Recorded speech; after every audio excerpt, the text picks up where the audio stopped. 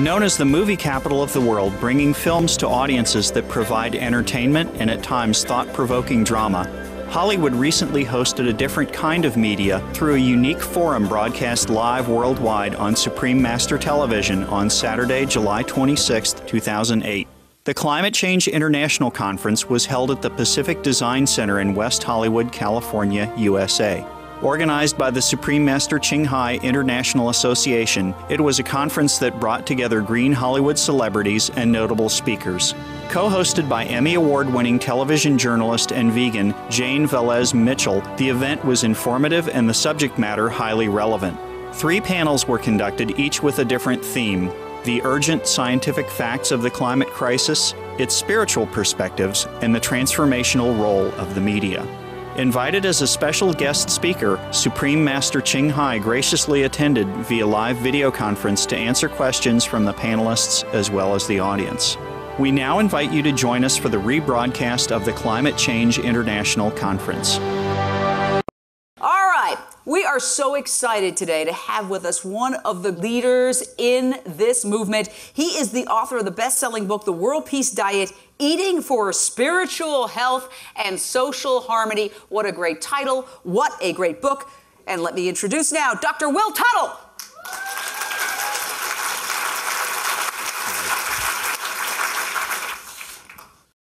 It's great to be here. As we just heard, I'm Dr. Will Tuttle, and I'm the author of The World Peace Diet. And I've been a vegan for about 28 years. And thank you. About maybe 10 or 15 years ago, I started thinking that someone should write a book that gives not just the environmental implications and the health implications and the implications for animal cruelty to our meals, but actually the bigger picture of what it does to us spiritually and psychologically, the history and anthropology of this whole culture, and the main role that seeing animals merely as commodities plays in our own difficulty in solving our problems. So I was thinking that someone would write a book that would give this big picture, and I was waiting for it to be written, and Madeline, my spouse, said, if you want to read that book, I think you better write it. So I spent 5 years and wrote the book, and I'm really honored to be here today and be part of this movement, which I believe in my heart is the most powerful movement on this planet for a positive evolution for peace and harmony. And I'd like to take some time now to introduce Supreme Master Ching. When I first saw the videos of Supreme Master Ching back in the 1980s, I was immediately struck by her benevolent presence and her relaxed and profound wisdom. As the years have gone by, my respect for her as a spiritual teacher has grown so much that I see her as one of the most brilliant and inspiring lights shining on this earth today. Whenever I become despairing of humanity's blindness and cruelty, I need only think of Supreme Master Ching and her loving and enthusiastic students and all the work they are selflessly doing to promote compassion and peace. And I know she is inspiring a great movement to raise consciousness here on this planet. When people ask me whose spiritual teachings and example I recommend most highly, it is Supreme Master Ching. To me, she is a living miracle. On the outer physical side, she is a petite Asian woman from an ordinary village. Growing up in Vietnam, she partook of both the Christian and Buddhist traditions and also knew firsthand of the horrors of war. I think that from her childhood, there was a love for all life shining in her like a bright star, always leading her, and she eventually moved to Germany and married a German doctor and worked in social programs there. Her spiritual calling beckoned so strongly, though, that she felt she had to travel to India, and with her husband's loving blessing, she went to the Himalayas seeking an authentic spiritual teacher. She entered many hardships there, but eventually found a great teacher in the remote mountains, and through her intense meditation practice, she attained deep insight into the nature of reality. She returned to Eastern Asia with no thought of teaching, but the light of her love and wisdom was irresistible, and she quickly became a magnet for students seeking spiritual inspiration and guidance. As awareness of her teaching and healing presence spread, thousands of people were inspired by her example, and spontaneously meditation centers were formed all over the world with both regular meditation sessions as well as community outreach projects to help those in need. As I mentioned in my book, The World Peace Diet, the worldwide followers of Supreme Master Ching Hai have set up vegan restaurants in many cities and contribute vegan clothing, food, shelter, and aid to disaster victims, prisoners, children, and the elderly in countries around the world. Though she requires students to meditate 2.5 hours per day, vow to eat no flesh or egg products, refrain from alcohol and non-prescription drugs, and not work in jobs that promote the exploitation of animals or people, her movement continues to spread. Rather than impede her movement, her insistence that her students reduce the cruelty in their meals may paradoxically promote it. People who are serious about spiritual growth are apparently capable of embracing fundamental change in their lives and may even welcome the opportunity. I feel everyone on earth owes a debt of gratitude towards Supreme Master Ching Hai and to her students as well. Kindness anywhere blesses everyone everywhere. We are all interconnected. Her efforts to bless the world are magnified by the purity of her intentions, making the efforts of this petite woman absolutely enormous in their impact. People often ask me what the best strategies and methods are to help us be more effective in our advocacy for animals and the earth. Besides educating ourselves about the issues, the most important contribution we can make to the animal liberation movement is to seek authentic spiritual liberation for ourselves, and the best way we can help bring peace is to cultivate inner peace. I believe Supreme Master Ching Hai lives to give, to love, to bless others constantly. She never asks people for contributions, and in fact, she refuses them. Through her amazing creativity, she is able to found countless effective relief campaigns to disaster victims all over the globe and provide helpful gifts to children, prisoners, the elderly, and the infirm. She is love in action. Personally, I am often astonished by the sheer creative genius of her jewelry and clothing designs, of her lectures, stories, and jokes, of her paintings, music, and other creations. With the help of her enthusiastic students, she publishes a vast array of books, CDs, DVDs, and magazines in over 30 languages. The TV station that she has inspired is unique in the world, broadcasting 24/7 in 15 languages simultaneously and emphasizing constructive news and the uplifting truth that countless people are working hard in many ways to bring healing, peace, wisdom, and beauty to our world. The hallmark of her teaching is that it is not only spiritual and transcendent, but eminently practical as well. That she has gained so many enthusiastic supporters is a testimony to humanity's essential compassion and courage.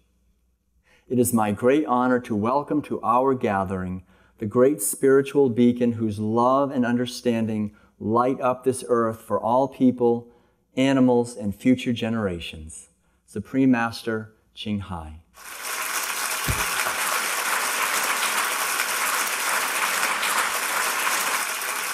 Hello everyone. Greeting to you. And God bless you so much. And I want to say hello, greeting, and thank you to your Honorable Jeff Frank, the Mayor of West Hollywood, and all the scientists, professors, media representatives, and all distinguished guests who are present today. Thank you for taking some of your precious time in your busy life to attend this conference, to offer your support, advices, ideas, and blessing.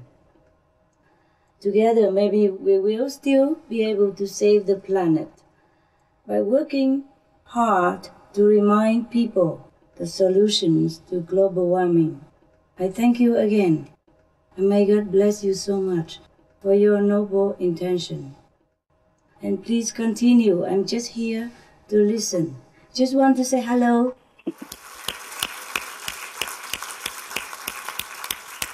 Thank you so much, Supreme Master. It is so great to hear from you. And even as I listen to your voice, I can tell that you are love in action. The point is we're getting to hear from Supreme Master, and that's crucial. So that's the main thing. And so once again, we are so delighted, Supreme Master, that you are there. You have done so much personally. Every time I have asked for help from Supreme Master for causes, whether it's rescuing the seals or stopping animal cruelty in factory farms, she and her amazing team have always been there with the utmost generosity. It brings tears to my eyes. And I just think she's an amazing example for all of us. So let's hear it for Supreme Master. Thank you, Jane. Thank you, Jane. I'd like to introduce you to a truly remarkable man. He is a cowboy. He's made history exposing the most toxic secrets of agribusiness. Fondly called the Mad Cowboy, Howard Lyman spent his career as one of the largest cattle feed operators in the United States until something happened. And that was a battle with cancer. And it turned him into one of the most vocal vegan activists the world has ever seen. He became world famous after an appearance on Oprah. You probably remember it. It rattled meat markets around the world. And he is going to tell us all about that. Howard, come on and talk to us, because you're the man. You're the man who got me to go vegan. I interviewed you 10 years ago, and you asked me if I was a vegan, and I said I'm just a vegetarian. You said liquid meat, and I never touched dairy from that moment on. Thank you very much, Jane. We're here today. We're approaching the cliff at 200 miles an hour. The politicians and the bureaucrats are talking about not to worry. They're going to give the best care possible to those that survive at the bottom of the cliff. I'm a fourth-generation farmer, rancher, feedlot operator. I travel around the world and I talk to people about the proper amount of animal products to have in their diet as being zero. What I want to tell you is that I spent 45 years of my life in production agriculture. What we are doing today in America on our farms and ranches is absolutely, totally non-sustainable. We need to change. I was raised during the Second World War. We had the largest organic dairy farm in the state of Montana. My parents couldn't hire any help, and my mother and father were milking cows. That meant that I was raised by my grandparents. Back then, there was no such thing as swing slides or Lego blocks. My first job, 5 years old, was working in the garden. Birds, trees, and living soil. I thought it was the Garden of Eden. The only thing I ever wanted to be was a farmer. I spent the first 12 years of my life doing nothing but partying and playing football because I knew I was going to be a farmer. When I went to that farm or that business to be run, I didn't have the tools to run a business. I was dumber than a post. I didn't let that bother me any. I did what most good red-blooded American youth, 12 years of going to school and not learning anything, I immediately went on to the university. I went to the university because I wanted to be an agribusinessman. Now, I couldn't spell it, but I knew that's what I wanted to be. I learned a thing about herbicides, pesticides, hormones, and medication. I soaked it up like a sponge. I was going to go home and take that organic farm and turn it into an agribusiness. I graduated with a degree in agriculture, and I went home and I said to my father, I said, "Move over, Pop. I'm going to take this one-horse business and I'm going to turn it into an agribusiness." And he said, "What in the world is that?" And I said to him, "Didn't you ever hear about better living through chemistry?" He said, "No, our job is to work with nature." I said, "That's old-fashioned. Our job is to feed a hungry world." I never met a chemical that I didn't like. Herbicides, pesticides, hormones, and medication. I took that one-horse farm, and over a period of years, I turned it into an operation where I had 7,000 head of cattle. I can't tell you what a thrill it was the first time I wrote a check for $1 million and it didn't bounce. And I thought, man, I have arrived. I'm the Donald Trump of agriculture. But just when I was on top of the world, I got a wake-up call. I ended up paralyzed from the waist down. I had a tumor on my spinal cord, and the doctor told me, he said, if that tumor is on the inside of the cord, you have less than 1 chance in 1,000,000 you will ever walk again. Here I am, waiting for an operation. A lot of things going through my mind.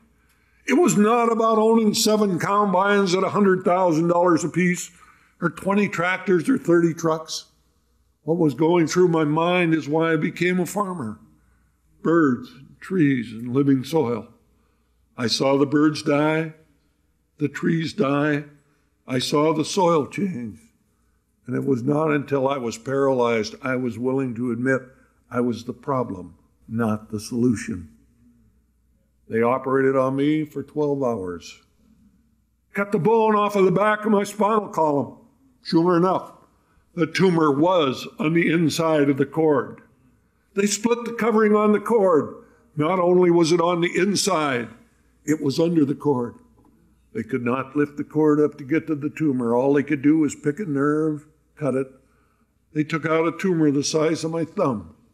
I walked out of the hospital with a 1 in 1,000,000 operation. But I guarantee you I walked out a much different individual. I knew that it was not about more land or more cattle or more equipment. There was more to it than just being bigger and richer. I went to my banker and I said to him, I need your help. We need to start farming with nature. My banker, he reared back in his chair and he said, what in the world does that mean? I said, I think we need to become organic farmers. And he looked at me and he said, you want me to lend you money? You're not going to share it with my other customers, the chemical dealer, the pharmaceutical dealer, the fertilizer dealer? He said, there will never be a day like that. And so 1983, I sold my farm, I paid my debts, and I started working with other farmers to start producing food correctly. I learned that there is a lot of money out there that do not want people to know the truth. I started talking to people about not eating animals. Talked to them about mad cow disease. They thought I was the one that had holes in my brain because they'd never heard of it. But I ended up on the Oprah show. I told a few million people that we were grinding up cows and feeding them back to cows, that we were scraping up roadkill, deer, elk, possum, raccoons, and we were feeding those back to cows. And then we were taking euthanized pets, dogs and cats, full of chemicals that were used to kill them. The city of Los Angeles alone, 200 tons of dogs and cats a month are being ground up and put back into the feed for our pets or our food animals. Oprah, her eyes were as big as saucers. She turned around and looked at the guy from the National Cattlemen's Beef Association and said, Dr. Weber, are we feeding cows to cows? I will never forget what he had to say. There's a limited amount of that going on. Well, the next thing out of Oprah's mouth got us sued. She said, that stops me cold. I will never again eat a burger. Now, I knew that 13 states had a thing called the food disparagement law. But the food disparagement law said it was against the law to say anything you knew to be false. I told the truth. But guess what? The cattlemen sued. They didn't want the people to know the truth. They ended up suing us for 6 years. Hundreds of thousands of dollars defending our right to tell the American people the truth.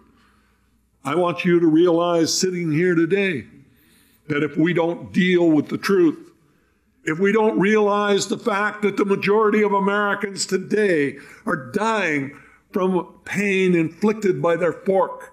We're digging more graves with our fork than any other tool that's out there.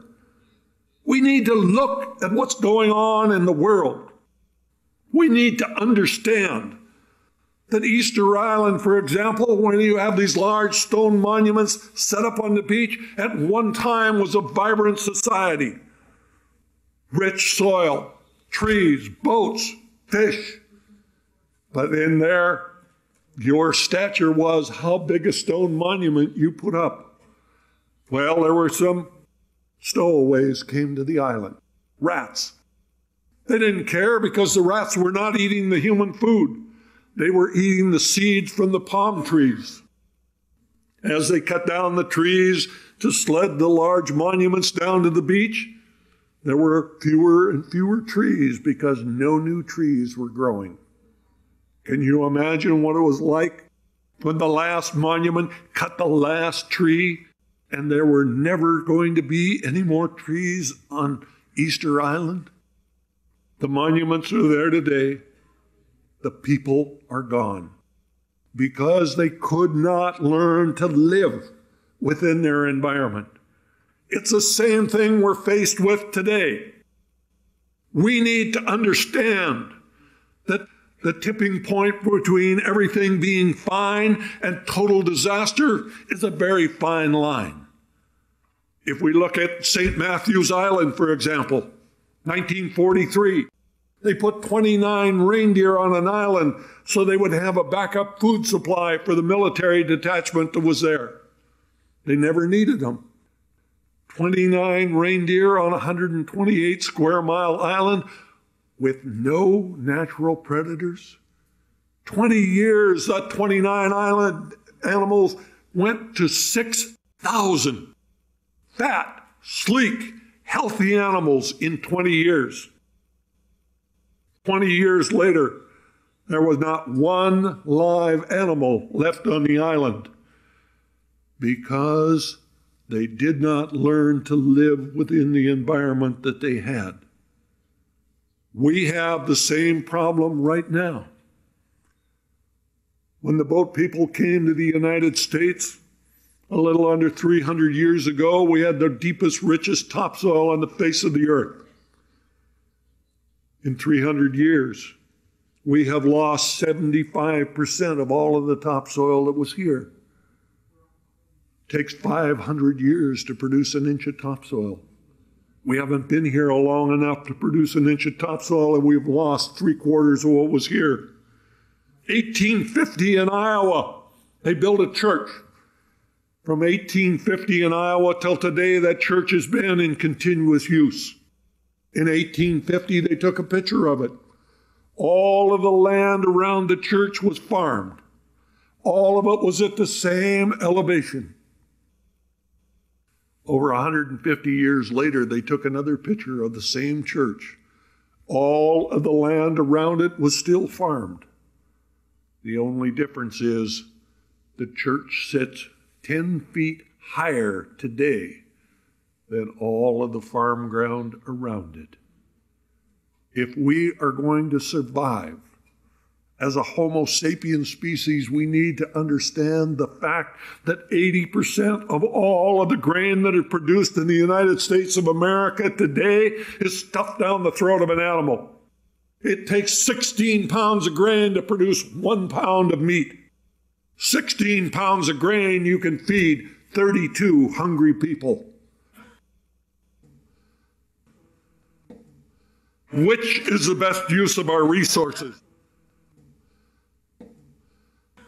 We need to understand that the future is to feed healthy people, not animals to kill them. I spent 45 years of my life in animal production. I will tell you that what we're doing today is absolutely, totally non-sustainable.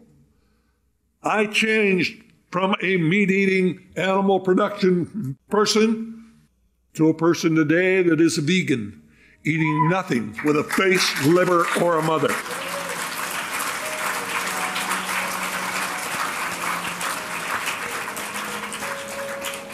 I changed my diet for my health.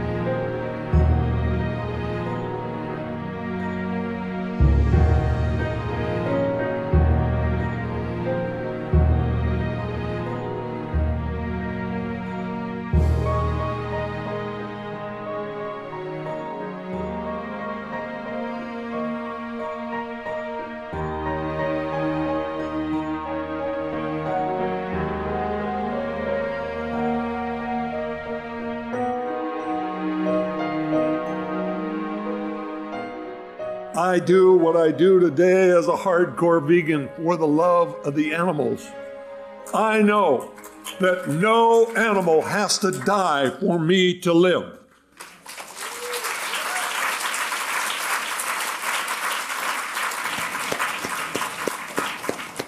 If we are going to survive as a species, we have to understand that our job is not to do everything. Our job is to do everything that we can do. And I charge you today with a very simple, straightforward charge. All you have to do is what you can do. Go veg. Go green. Save the planet. Thank you very much.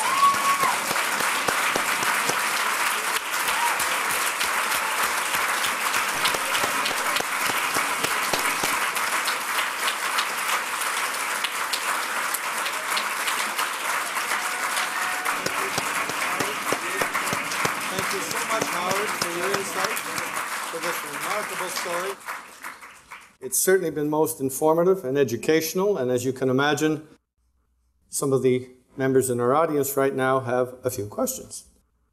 Mr. Lyman, you have taken my breath away. Thank you for your love, for coming here today to be with us. My name is Betska K. Burr. I am co-president of Coaching and Leadership International. We are the global leaders in mind, body, spirit, coach training, and I'm also the president of ecofoodprint.com.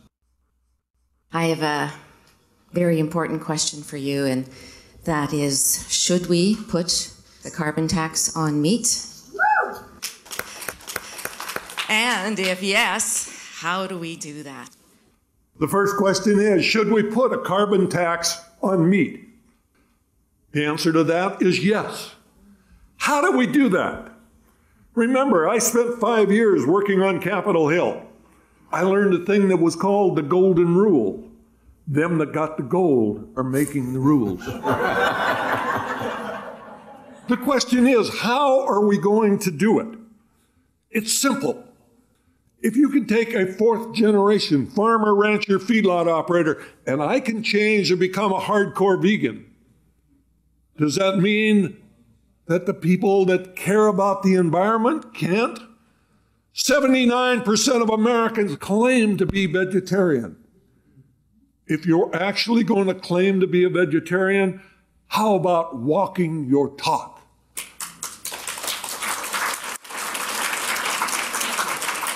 If we are going to change this, it is not going to happen in Washington, D.C.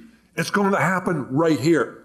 Look at what has happened in West Hollywood, what they have been able to do in this community. We need to go in our own communities. We have to organize. We have to look at what's not available. And if it's not available, we need to start it. If there are changes that need to happen, we need to be the people that start the change. Our job is to become the leader so that when we look in the eyes of a child, we can basically say to him, I can't do everything, but I can do everything that I can do. And if we don't, there will not be a future for our children and grandchildren. Can we do it? Absolutely. When should we start? Right now.